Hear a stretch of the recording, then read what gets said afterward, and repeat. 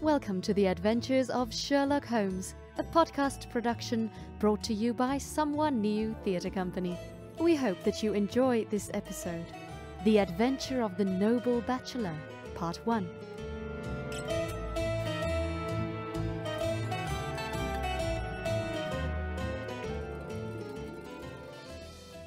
The Lord St. Simon marriage, and its curious termination, have long ceased to be a subject of interest in those exalted circles in which the unfortunate bridegroom moves. Fresh scandals have eclipsed it, and their more piquant details have drawn the gossips away from this 4-year-old drama.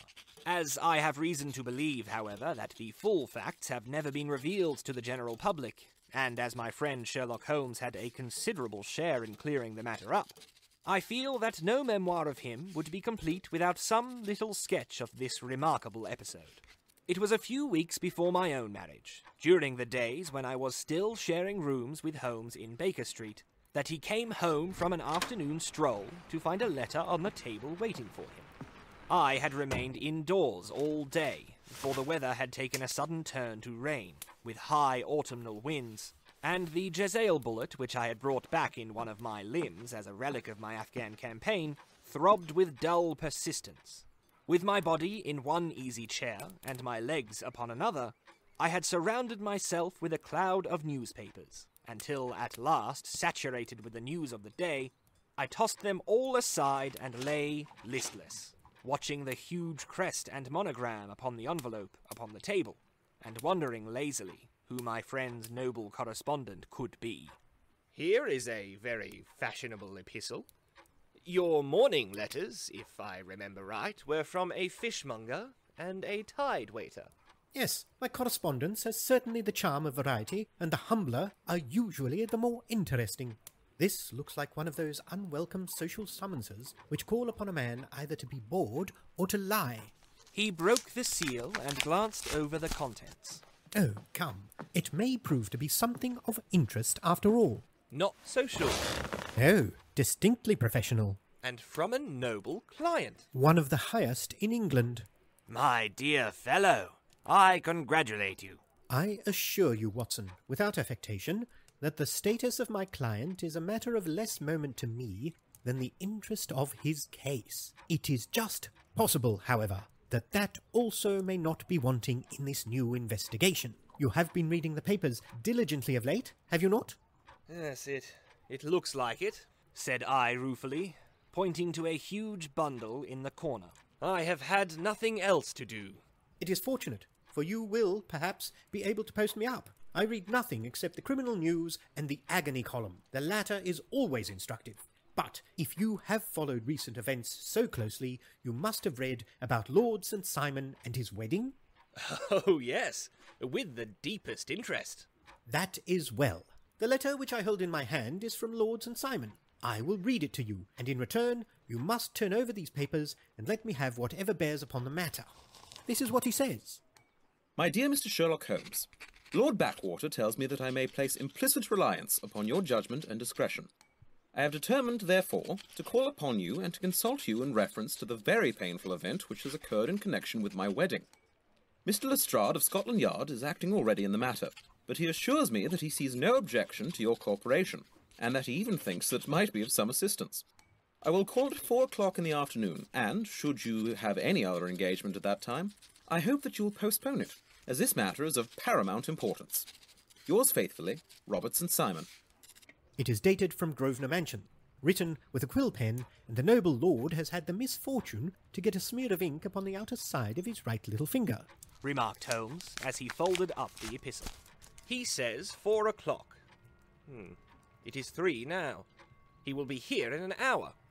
Then I have just time, with your assistance, to get clear upon the subject, turn over those papers and arrange the extracts in their order of time, while I take a glance at who our client is. He picked a red-covered volume from a line of books of reference beside the mantelpiece.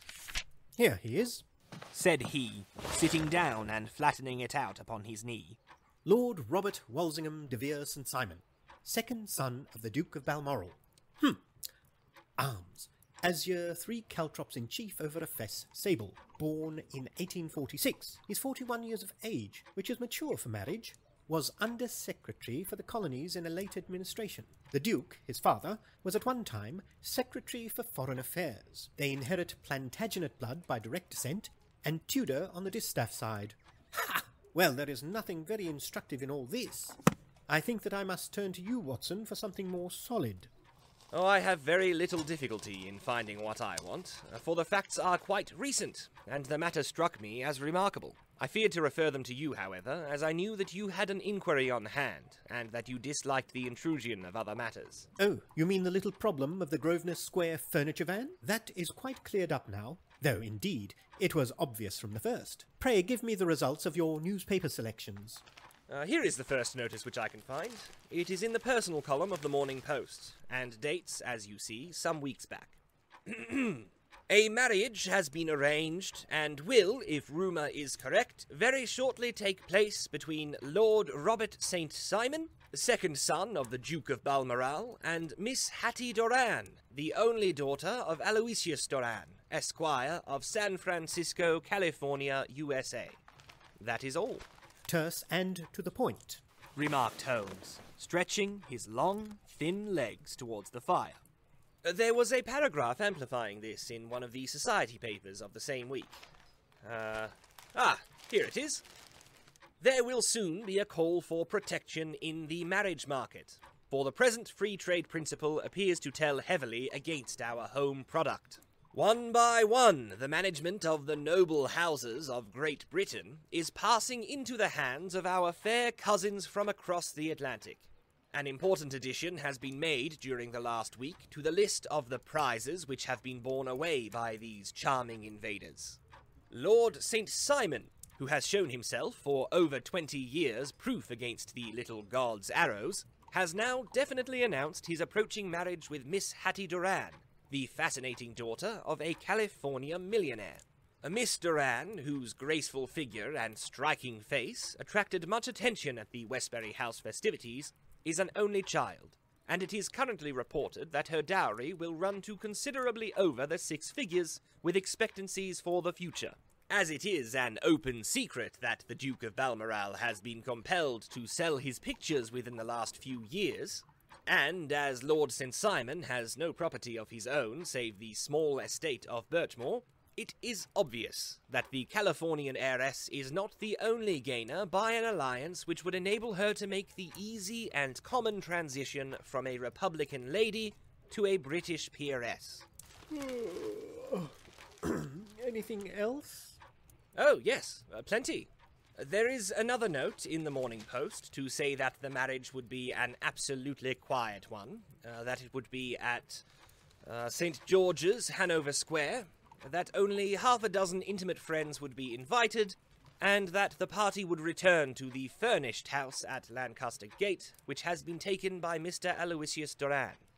2 days later, that is on Wednesday last, there is a curt announcement that the wedding had taken place, and that the honeymoon would be passed at Lord Backwater's place near Petersfield. Those are all the notices which appeared before the disappearance of the bride. Before the what? The vanishing of the lady. When did she vanish, then? At the wedding breakfast. Indeed. This is more interesting than it promised to be. Quite dramatic, in fact. Yes, it struck me as being a little out of the common. They often vanish before the ceremony, and occasionally during the honeymoon, but I cannot call to mind anything quite so prompt as this. Pray, let me have the details. I warn you that they are very incomplete. Perhaps we may make them less so. Well, such as they are set forth in a single article of a morning paper of yesterday, which I will read to you. It is headed, Singular Occurrence at a Fashionable Wedding.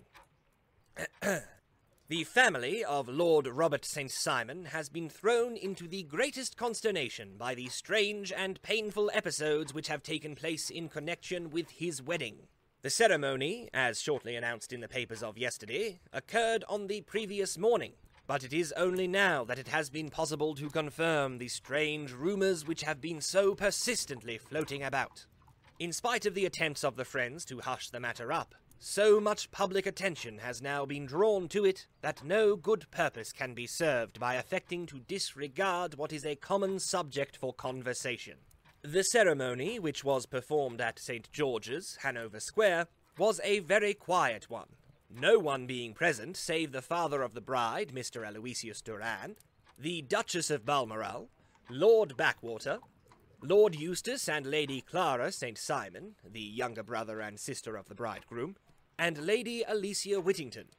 The whole party proceeded afterwards to the house of Mr. Aloysius Duran at Lancaster Gate, where breakfast had been prepared. It appears that some little trouble was caused by a woman, whose name has not been ascertained, who endeavoured to force her way into the house after the bridal party, alleging that she had some claim upon Lord St. Simon. It was only after a painful and prolonged scene that she was ejected by the butler and the footman. The bride, who had fortunately entered the house before this unpleasant interruption, had sat down to breakfast with the rest, when she complained of a sudden indisposition and retired to her room. Her prolonged absence having caused some comment, her father followed her, but learned from her maid that she had only come up to her chamber for an instant, caught up an ulster and bonnet, and hurried down to the passage. One of the footmen declared that he had seen a lady leave the house thus apparelled, but had refused to credit that it was his mistress, believing her to be with the company. On ascertaining that his daughter had disappeared, Mr. Aloysius Duran, in conjunction with the bridegroom, instantly put themselves in communication with the police, and very energetic inquiries are being made, which will probably result in a speedy clearing up of this very singular business. Up to a late hour last night, however, nothing had transpired as to the whereabouts of the missing lady. There are rumours of foul play in the matter, and it is said that the police have caused the arrest of the woman who had caused the original disturbance, in the belief that, from jealousy or some other motive, she may have been concerned in the strange disappearance of the bride. And is that all? Only one little item in another of the morning papers, but it is a suggestive one. And it is?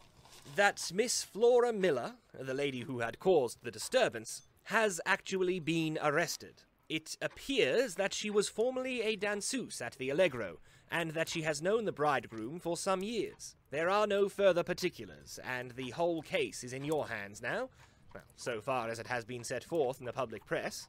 And an exceedingly interesting case it appears to be. I would not have missed it for worlds. But there is a ring at the bell, Watson, and as the clock makes it a few minutes after 4, I have no doubt that this will prove to be our noble client. Do not dream of going, Watson, for I very much prefer having a witness, if only as a check to my own memory. Lord Robert St. Simon, announced our page boy, throwing open the door. A gentleman entered with a pleasant, cultured face, high-nosed and pale, with something perhaps of petulance about the mouth, and with the steady, well-opened eye of a man whose pleasant lot it had ever been to command, and to be obeyed. His manner was brisk, and yet his general appearance gave an undue impression of age, for he had a slight forward stoop and a little bend of the knees as he walked.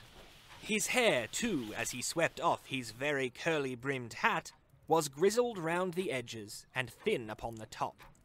As to his dress, it was careful to the verge of foppishness, with high collar, black frock coat, white waistcoat, yellow gloves, patent leather shoes, and light-coloured gaiters.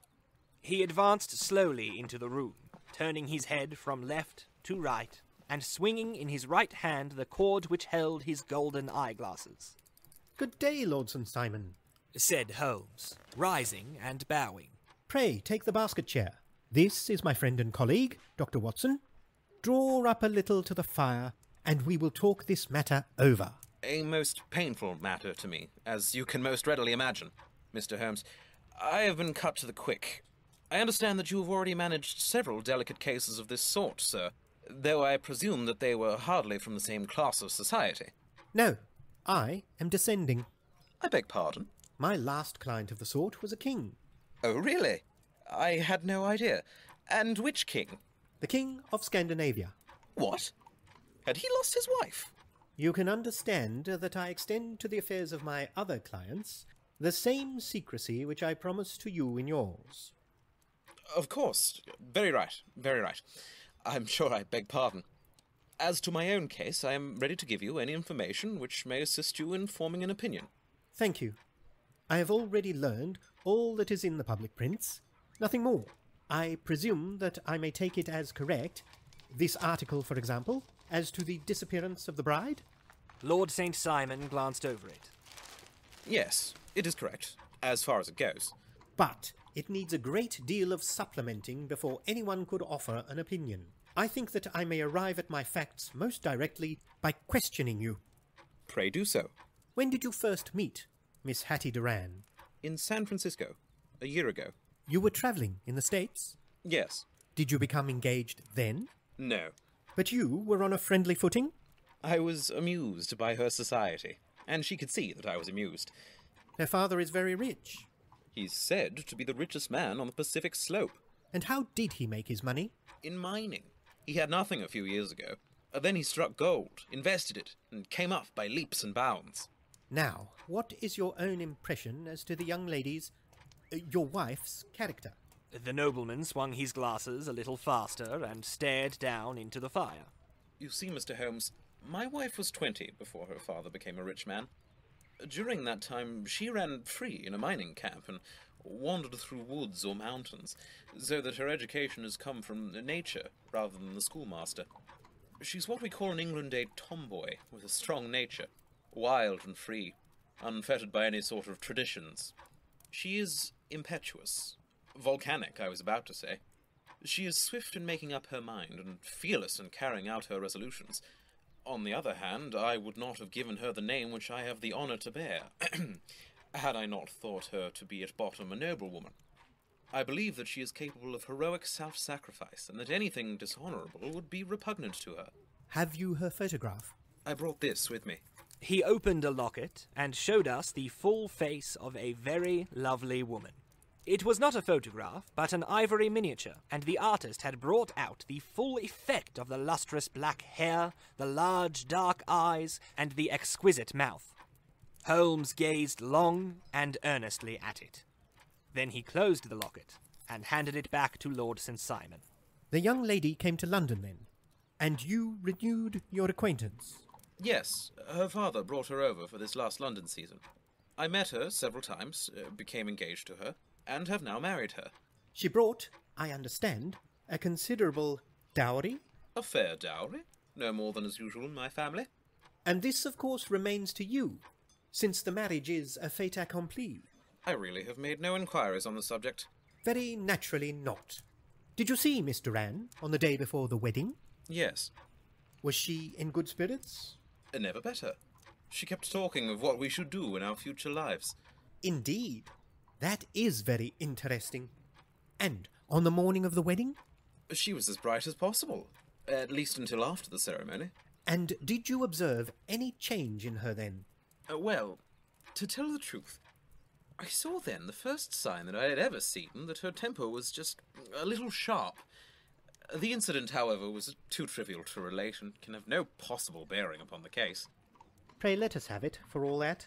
Oh, it is childish. She dropped her bouquet as we went towards the vestry.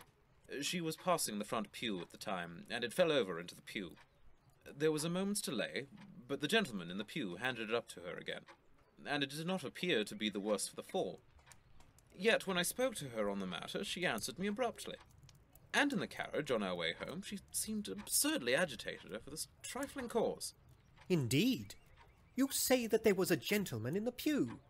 Some of the general public were present then? Oh, yes. It is impossible to exclude them when the church is open. This gentleman was not one of your wife's friends? No, I call him a gentleman by courtesy, but he was quite a common-looking person. I hardly noticed his appearance. But really, I think that we are wandering rather far from the point. Lady St. Simon, then, returned from the wedding in a less cheerful frame of mind than she had gone to it. What did she do on re-entering her father's house? I saw her in conversation with her maid. And who is her maid? Alice is her name. She's an American and came from California with her. A confidential servant? A little too much so. It seemed to me that her mistress allowed her to take great liberties. Still, of course, in America they look upon these things in a different way. How long did she speak to this Alice? Oh, a few minutes. I had something else to think of. You did not overhear what they said? Lady St. Simon said something about jumping a claim. She was accustomed to use slang of the kind. I have no idea what she meant. American slang is very expressive sometimes. And what did your wife do when she finished speaking to her maid? She walked into the breakfast room. On your arm? No, alone. She was very independent in little matters like that. Then, after we had sat down for 10 minutes or so, she rose hurriedly, muttered some words of apology, and left the room. She never came back. But this maid, Alice, as I understand, deposes that she went to her room, covered her bride's dress with a long ulster, put on a bonnet, and went out. Quite so. And she was afterwards seen walking into Hyde Park in company with Flora Miller, a woman who is now in custody, and who has already made a disturbance at Mr. Durand's house that morning. Ah, yes. I should like a few particulars as to this young lady, and your relations to her. Lord St. Simon shrugged his shoulders and raised his eyebrows. We have been on a friendly footing for some years. I may say on a very friendly footing. She used to be at the Allegro. I have not treated her ungenerously, and she had no just cause of complaint against me. But you know what women are, Mr. Holmes. Flora was a dear little thing, but exceedingly hot-headed and devotedly attached to me. She wrote me dreadful letters when she heard that I was about to be married. And to tell the truth, the reason why I had the marriage celebrated so quietly was that I feared lest there might be a scandal in the church. She came to Mr. Durand's door just after we returned, and she endeavoured to push her way in, uttering very abusive expressions towards my wife, and even threatening her. But I had foreseen the possibility of something of the sort, and I had 2 police fellows there in private clothes, who soon pushed her out again. She was quiet when she saw that there was no good in making a row. Did your wife hear all this? No, thank goodness, she did not. And she was seen walking with this very woman afterwards? Yes, that is what Mr. Lestrade of Scotland Yard looks upon as so serious. It is thought that Flora decoyed my wife out and laid some terrible trap for her. Well, it is a possible supposition. You think so too? I did not say a probable one, but you do not yourself look upon this as likely. I do not think Flora would hurt a fly. Still, jealousy is a strange transformer of characters. Pray, what is your own theory as to what took place? Well, really, I came to seek a theory, not to propound one. I have given you all the facts. Since you ask me, however, I may say that it has occurred to me as possible that the excitement of this affair, the consciousness that she had made so immense a social stride, had the effect of causing some little nervous disturbance in my wife. In short, that she had become suddenly deranged? Well, really, when I consider that she has turned her back, I will not say upon me, but upon so much that many have aspired to without success, I can hardly explain it in any other fashion. Well, certainly, that is also a conceivable hypothesis. And now, Lord St. Simon, I think that I have nearly all my data. May I ask whether you were seated at the breakfast table so that you could see out of the window? We could see the other side of the road and the park. Quite so. Then I do not think that I need to detain you longer. I shall communicate with you. Should you be fortunate enough to solve this problem. I have solved it. What was that? I say that I have solved it. Where, then, is my wife? That is a detail which I shall speedily supply. Lord St. Simon shook his head. I'm afraid that it will take wiser heads than yours or mine. And, bowing in a stately, old-fashioned manner, he departed. It is very good of Lord St. Simon to honour my head by putting it on a level with his own. I think that I shall have a whisky and soda and a cigar after all this cross-questioning. I had formed my conclusions as to the case before our client came into the room. My dear Holmes! I have notes of several similar cases, though none, as I remarked before, which were quite as prompt. My whole examination served to turn my conjecture into a certainty. Circumstantial evidence is occasionally very convincing, as when you find a trout in the milk, to quote Thoreau's example. Oh, but I have heard all that you have heard. Without, however, the knowledge of pre-existing cases which serves me so well. There was a parallel instance in Aberdeen some years back, and something on very much the same lines at Munich the year after the Franco-Prussian War. It is one of these cases. But hello, here is Lestrade.